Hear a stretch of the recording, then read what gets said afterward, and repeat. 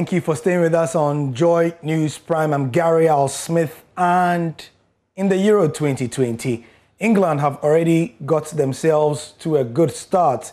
Now they play the old enemy in Scotland. I was very privileged to speak to former England international Sean Wright-Philips, the son of Ian Wright, former Chelsea, former Manchester City player, on all things ahead of this very big game. Sean Wright-Philips, thank you for joining us. It's a pleasure to speak to you. Hope you're doing well. I'm doing good, thank you. I hope you're doing well, and it's a pleasure to speak to you as well. Yes, the Euros are here. I mean, we've been looking forward to it for quite a while. With everything that's gone on, we couldn't wait for the return of fans. I mean, while watching on the telly, how do you think the return of fans will affect the players, and what do they do to them? And I think for me, you can see the differences already in not just the performances, but the players' energy levels, considering they've come off the back of like a hard 16 months where it's just been 2 seasons rolled together. The standard in the Euros in general for me has been outstanding, and that's a testament to the players and the coaches throughout the season and the coaches that have got them in the Euros now. So at the minute, we're seeing a lot of goals, which is always enjoyable for spectators and the fans that have actually travelled to all these destinations to watch the game. Yeah, I mean, speaking of the destinations, for the first time, the Euros is being spread across Europe. For a former professional footballer such as yourself, do you think this is an advantage for the players or not? Because they have to be moving, for some of the teams, obviously not England. I think it's definitely going to be an advantage for some of the teams. Like, it didn't work for Russia, but they had home advantage in the first game, and England had home advantage. So, of course, to have your fans backing you, there's always nothing better than that, especially if it's in some places a full house. It's perfect to come out and you hear the roars of your own supporters. It's going to give you that extra boost and what you need to hopefully get the points in the game. You played for England, close to 40 appearances, and you scored a couple of goals as well. If you look at this talented English generation, there seems to be none of the "it's coming home" thing around them. Why is that?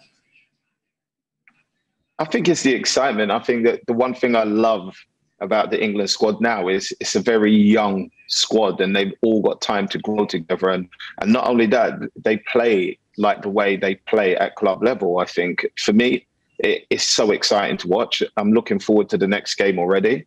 And at the minute, it seems like it could be coming home. So if they keep up the hard work, to be honest with you, because they have the attacking potential.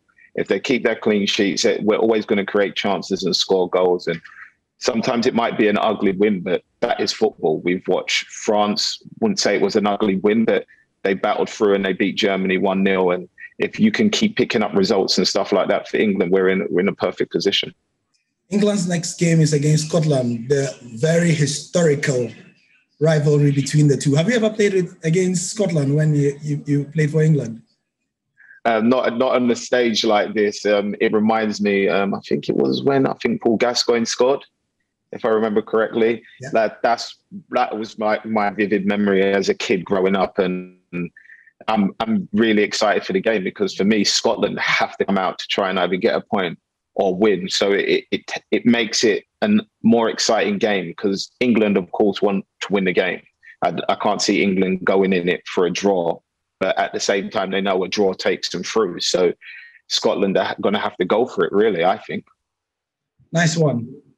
If you look at the entire Euros, it seems to have come to life. We've seen big players starting to exert themselves on the tournament, which is what you always want. Cristiano has 2, Lukaku has 2, and so on. Which brings me to that question. Everybody says the elite players are going to be tired, but you don't see it. What is keeping them going, Sean?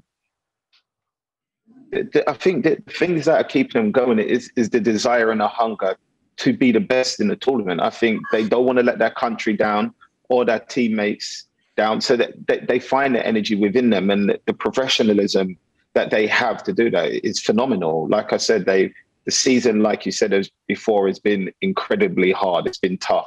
Even me, myself, thought the standard wouldn't be that high in this Euros because of the same thing that everybody's saying. But it goes to show, like, once your heart's in it and you're mentally prepared and you physically take care of your body, you can go on to do things that people might not expect you to be able to do.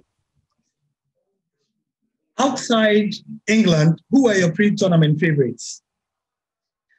I keep saying Belgium because I just love that squad in general and the way they play. But the way France are, they're so stacked in every position. I feel like they could field 2 11s and would most probably combat a lot of people's teams going into it. So it'll be interesting to see. But for me, outside of England, if England don't win it, I would like Belgium to win it. Belgium, yeah. I mean, they look properly tasty, aren't they? And also, you've got to look at the coaching styles already. It doesn't seem like there are a lot of negative teams, because some of the previews also thought that, the players will be tired and so the coaches will be employing very negative tactics. But you're not seeing that. You're seeing open and expansive football.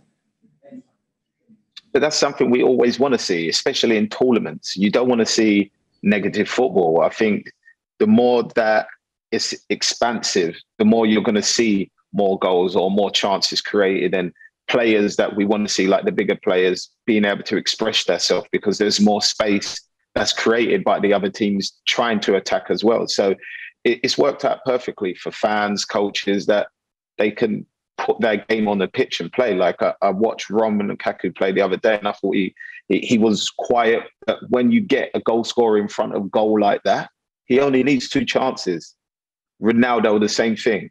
Leading up to the game, he wasn't controlling the game as much as he wants, but you give them sort of players in that elite category chances, they will score goals. And the rest of the players play well, like Mertens play well. And then you watch England and your Foldens and Mounts, everybody played really well.